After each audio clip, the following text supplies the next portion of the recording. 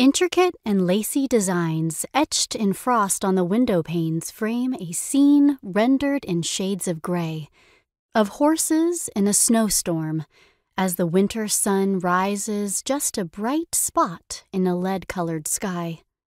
In the sheep's pen, the sweet smell of hay and grain scent the warmer air of the cozy straw-filled shelter, and on the roost, in the chicken coop, the hens take turns being in the middle and warmed on both sides by the other hens. Inside, the fire is kindled early, and every minute of daylight is used to advantage. With the gardens resting in the frozen ground beneath the snow, daily activity is turned inward.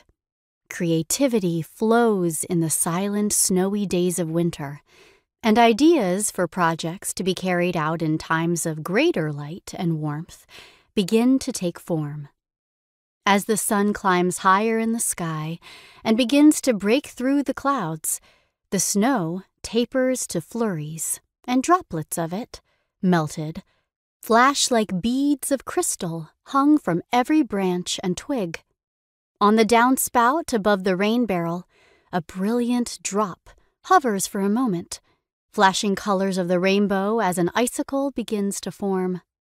The dark curtain of the winter night descends early, and we gather by the fire's glow after dinner to discuss the events of the day and to plan tomorrow's.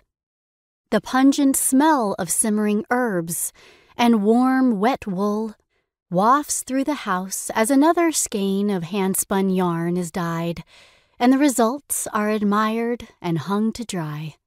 When the fire has died down and the embers have been banked, we climb the stairs to the warmth of camphor-scented quilts, while outside on this frosty winter night, beneath her quilt of purest white, the Earth Mother has been visited by the Spirit Father as she slept, and even now, new life begins to stir in her.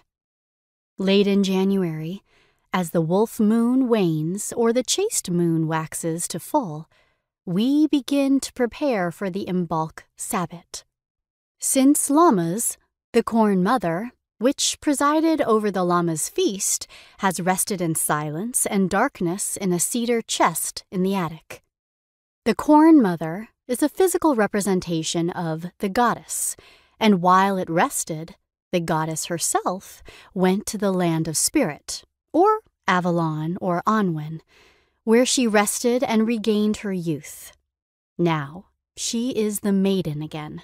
So the same figure made of wheat or oats or corn that represented the Corn Mother at Lammas now represents the Corn Maiden. Lammas and Imbolc stand opposite one another across the wheel of the year like two sides of the same coin.